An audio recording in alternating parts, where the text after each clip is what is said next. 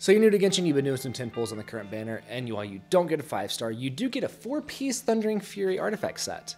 Now, of course, I'm joking, that's how I start off all of my videos, and I did that on one of the artifact videos and just kind of ran with it. So, Thundering Fury. I wanted to do a video on this artifact set because Clorinde is coming out next patch, and this is going to be one of her best sets, right? Just like kind of with Arlecchino, when Gladiator is one of her best sets instead of the new artifact set that they came out with, which most people just have Gladiator kind of lying around from doing boss runs. Thundering Fury is an older artifact set that people should have some of. I'm not looking at myself, I don't have a single artifact from Thundering Fury because I've never ran it. But this is going to be phenomenal for Clorinde.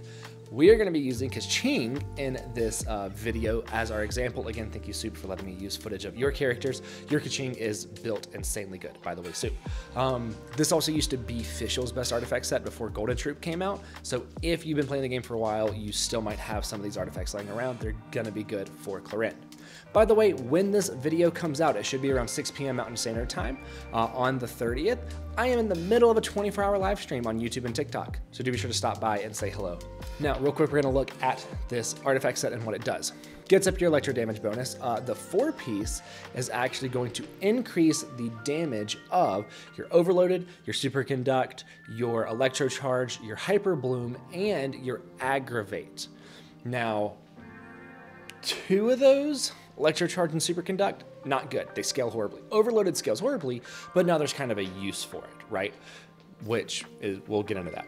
Mainly going to be Hyper Bloom, mainly going to be Aggravate is what this is going to help. So we're going to take Keqing into this domain with Nahida, and we are going to be doing some Aggravate reactions. So because Soup's Keqing is very much built for an Aggravate, she can get the full use out of this artifact set. The electro damage bonus, the increase to aggravate reactions, building this Keqing with crit rate and crit damage. This Keqing is insane. Top 1%, by the way. My mods and my editor have better builds than I do, and I just love using their builds in my videos, right? So in this, we are just showing the aggravate reaction. We're showing that Keqing can make use of it. We're also going to show off the other reactions and talk about why this is particularly good for aggravate and hyper bloom. So next we are going to be going back in here for a quick bloom team, which means that Keqing is going to be getting aggravate reactions as well as triggering some hyper blooms with something with a hydro character that we can control their hydro application, right? So we are going to be using Coco so that we can just kind of drop her jellyfish, do hyper bloom for a little bit, and then whenever it's over with, we can then bring her back on, have some time without the jellyfish, bring her back on and create the blooms again. Now, in between triggering the blooms, we will be able to still trigger aggravate reactions with Keqing and Nahida. So Keqing can still make full use out of this, even though Keqing is not built for hyper bloom damage with EM. She is still going to be able to hit decent hyper bloom numbers where it's not going to necessarily hurt that we have the hydro character in there, right? So this artifact is going to be really, really good for an aggravate or quick bloom character. Fischl was another phenomenal example of this. Now, I do want to talk about Overloaded next, get to the 3 that are the most useful. Overloaded scales horribly, right? You don't get a ton of damage. At level 90 with like almost 1,000 EM, my Kuki was only doing like 14k overloaded damage, right? Whereas her hyper bloom damage is close to 40k. It's like 35 or 36. So it doesn't scale the same. Now, because of the creation, because of one single character though, this is going to be all right for Overloaded. And that is Chevy. Now my Raiden Hyper Carry team, which my Raiden is actually built better than everybody else's, except for Cloud's, maybe. I've still hit higher damage than Cloud though. Anyway, sorry, tangent. My Raiden Hyper Carry team is Raiden, Sara, Chevy, and Benny. Chevy allows for some insane things to happen with overloaded reactions. We don't care about the overloaded damage. We care about hitting enemies with overloaded reactions to get Chevy's shred on them and her attack buff through her skill. So it's not gonna hurt having 4-piece Thundering Fury on a character like Keqing in this Chevy team. Same thing with Fischl. Fischl's also going to enjoy everything going on with overloaded from Chevy, but it's going to increase the overloaded damage by a little bit. Still not going to be doing a ton of overloaded damage because Keqing is not built for EM. However, it's not going to hurt now to have Chevy and Benny and Fischl in this team with Kaching.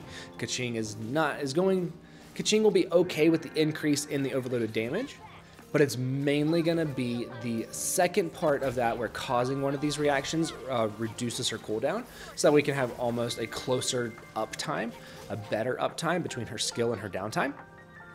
It's going to increase the overloaded reaction, so it's not going to be as bad. But then because of Chevy, Kaching is still going to be getting an insane attack buff. The enemy's still going to have their resistance to Pyro and Electro shredded. So this is going to be really, really good in this very specific team. Fischl might be the only character in this team that is interchangeable, right? Maybe C6 Sara, and that would be my Raiden hyper carry team, but just with Kaching.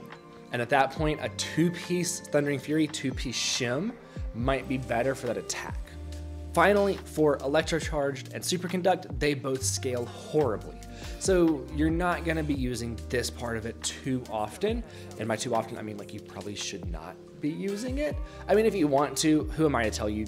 Use your favorite characters, use the characters that you like, cause the reactions you like. But if you're wanting more damage, don't do Superconduct, don't do Electrocharge. Even in like Taser teams, where you're wanting to cause Electrocharge, it's not the Electrocharge that's doing the damage. It is the synergy of how characters work together, like Child and Beto. Their bursts, well, Beto's burst and Child's skill work together in such a great way that even though you're causing Electrocharged, you're not caring about the reaction damage, you're caring about their each individual damage. So Electrocharge and Superconduct, not going to be super great. Don't invest too much into that part of it.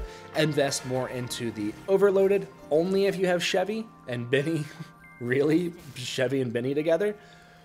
And then Aggravate and Hyper Bloom is really, really where this artifact set is going to be good.